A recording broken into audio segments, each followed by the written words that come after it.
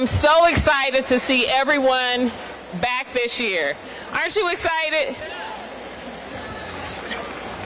I just want to say that it has been my extreme pleasure to be your health director and to more importantly be able to brag about DC seniors.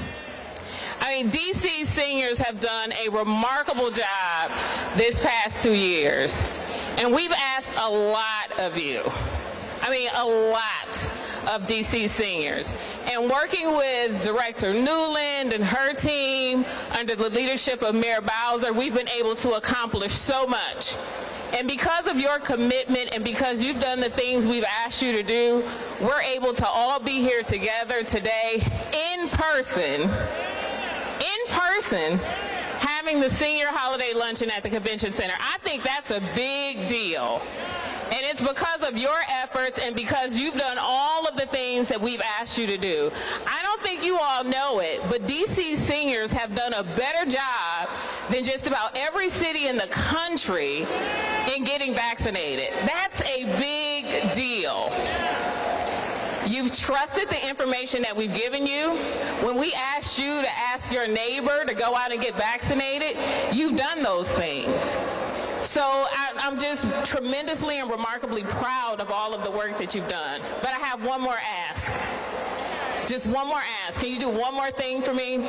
Just one more tiny, tiny, small thing. And that's to get your booster shot. Just one more thing. Well, maybe two more things. I need you to get your booster shot, and you can get your booster shot today. And I need you, as you go into the holiday season, to help get your neighbors, your family members, including your grandchildren, especially those grandchildren who are 20s and in their 30s, to help them get vaccinated so they can help keep you safe so we can have more events like this in the winter, in the summer, in the springtime, to all come together and to keep you safe here in the nation's capital. Because you've done all of the things that we've asked you to do, and now we need you to help us get those young people to do all of the things that we've been asking them to do. So again, I just want to thank you all for all of your hard work, for all of your dedication and commitment to each other, and for being the best role models any city could ask for. And I want to wish you all a Merry Christmas, a Happy New Year, and a safe, blessed holiday season. Thank you all so much, and thanks for letting me be here to celebrate with you today. And now, I think I have the biggest guest that you all have been waiting for. It has been my pleasure to, over almost 7 years, work for the best boss that anybody could have, and I mean that sincerely, the best boss that anyone could have. So now I'm going to introduce to you our mayor, Mayor Muriel Bowser. Thanks, Doc. Thank you. Well, hello, DC. It is wonderful to see everybody here. I want to thank Dr. Nesbitt for her incredible leadership leading us through this pandemic. Give her a big round of applause. I want to thank all the members of the Bowser administration who have been serving to make sure that none of our services are interrupted across Washington, D.C., especially the services for our senior residents. So let's give a big round of applause to Director Laura Newland and the entire team at the Department of Aging and Community Living. Give them a big round. Chairman Bobo, Vanilla Crawford, all of the council members who have joined us, including Councilmember McDuffie, Pinto, and Bonds, thank you for your service. I just wanted to be here, and I'm so glad that we could get gathered this year in person. We've missed seeing each other, and we have missed all of the programs and services that we have done in person.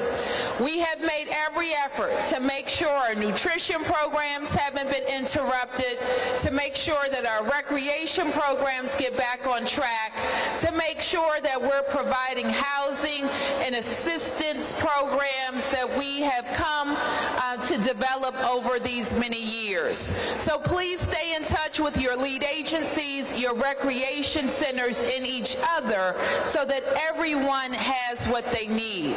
There's not a time I go out in the community where I'm not introducing one of our programs to somebody, some benefit that they are entitled to but didn't know how to access. So it's going to be increasingly important that we talk to each other.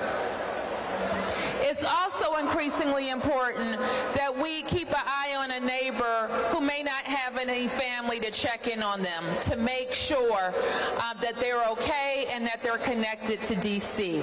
I've said frequently that senior DC residents have built this city, haven't you? You have been in this city through the tough times, haven't you? And you want to be here for the good times, don't you? So making sure that whatever we do with our initiatives and our budget and even our emergency response addresses senior needs is my job number one. I am very, very proud to be here today with the first parents, my parents, Joan and Joseph Bowser. Give them a big round of applause. They're keeping me in line, I can tell you that. And they're also making sure, just like Dr. Nesbitt said, that their friends and family have gotten fully vaccinated, have gotten their booster shot. They're making sure that their family members, when they have a gathering for Christmas, listen up. When we're getting together during the winter and during these holidays, we have to be careful. And that even means wearing your mask at home. When you have family members that are coming to your home that are outside your normal group of people, we want everybody to stay safe. So wear your mask when you're having your family gathering so that you can stay safe. And in the new year, you for sure, who's going to be with me at the Fresh Start 5K? You can walk, you can run, you can stroll, but we're going to be at Anacostia Park at 10 a.m. starting the year off right. God bless you and have a happy, happy Christmas.